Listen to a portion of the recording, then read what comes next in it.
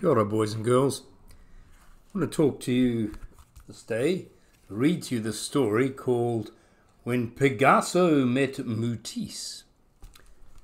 It's actually based on two people called Picasso and Matisse.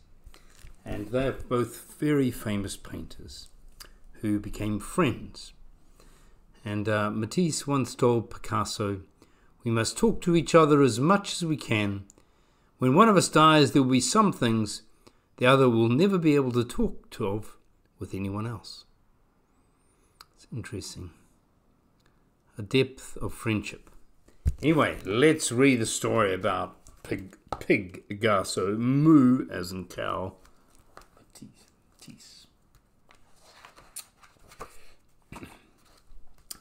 There once was a pig called Pigasso. While the other piglets rolled in the mud and played games, Pigasso painted. He painted anything and everything in a most unusual way. Look at the faces. At the same time, there was a young bull called Mootisse. Mootisse was not like the other bulls. He wasn't interested in bullfighting. Mootisse was happy only when he painted pictures. And he painted big, bold, bright pictures. In time, word of Pigasso's talent spread throughout the pig provinces. Soon, art-loving pigs from all over lined up to buy his creations. At the same time, Mootisse was getting famous in the cattle community. There weren't many households who didn't own a Mootisse. Pigasso and Mootisse were becoming art superstars. But this came with a price. Everyone wanted to see them. Art buyers, art sellers, art students, art historians, art groupies. It was an art attack. Oh. One day, Pigasso got fed up with this and said, "I'm tired of this noisy pig pen." At the same time, Mootisse declared, "I'm sick of this crowded cow town." Needing a change, they both decided to look for a peaceful place where they could paint without distractions. It was actually Paris. So each of the two artists looked far and wide for the perfect spot. Pigasso found a lovely farm looking towards the east. There it is. Mootisse found a handsome farm facing west. After Pigasso moved in, he went to introduce himself to his new neighbor across the road. At the same time, Mootisse went to introduce himself to his new neighbor across the road. And this is how Pigasso met Mootisse. And coincidentally, this is how Mootisse met Pigasso. At first, Mootisse and Pigasso were friendly and welcomed each other, as neighbors do. But soon things began to change. It started one day when Pigasso criticized one of Mootisse's paintings. Then Mootisse made fun of one of Pigasso's. Mootisse called Pigasso an art hog, and then Pigasso called Mootisse a mad cow. Mootisse quipped, "You paint like a 2-year-old. Pigasso retorted, "You paint like a wild beast." Mootisse raged, "Your colours are like mud." Pigasso spat, "Your paintings are like colour by numbers." Then things got really out of hand.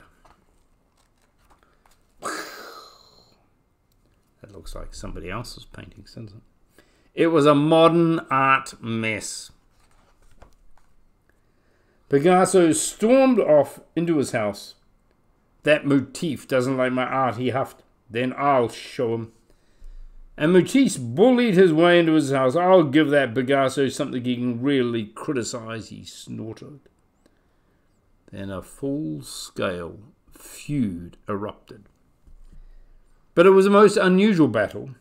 Armed with ladders and buckets of paint, Mootisse launched his first attack. He started at dawn, and by the end of the evening, he had succeeded in transforming the outside of his house into a monster-sized Mootisse. And there's his masterpiece. Not to be outdone, of course, Pigasso fired up his paintbrushes and in full view of the enemy counterattacked. He turned his farm into a huge and outrageous pork of art. The two artists there, it is pork of art.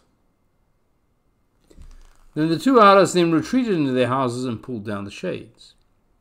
Picasso certainly didn't want to look out his window and stare at Mootisse. And Mootisse had no desire to give his rooms a view of the Pigasso. This presented a problem. There seemed to be only one solution. Without a word to each other, Picasso and Mootisse began to build a huge wooden fence down the middle of the road.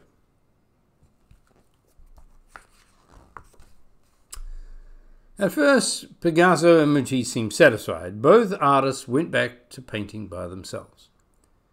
But after a while, Picasso was surprised to find that he missed that bull-headed Mootisse. At the same time, Mootisse found his studio empty without the presence of that pig-headed Picasso. Picasso pondered, that Mootisse isn't such a bad artist. He has some interesting ideas. And Mootisse moaned, that Picasso may not paint like me, but he knows what he's doing.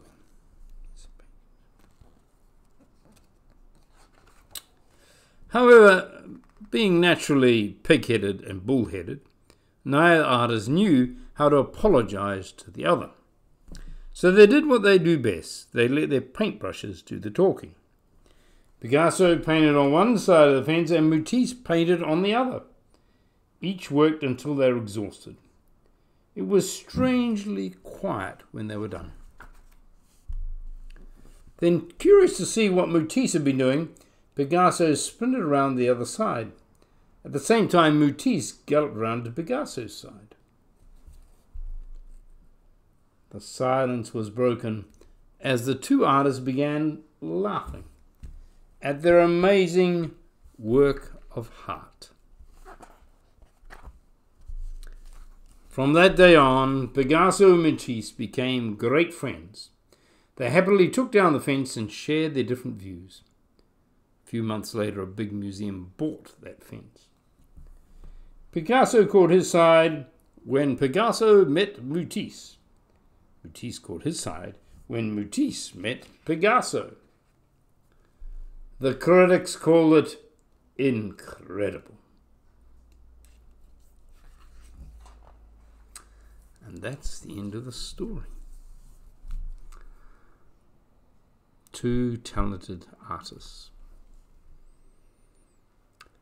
Sometimes we can let silly things, and maybe not so silly things, get in the way of friendship. And friendship is one of those things that is precious like a jewel. We have to take care of it, look after it. And we have to look after each other as well. You have a great week, and I'll talk to you next week. Take care.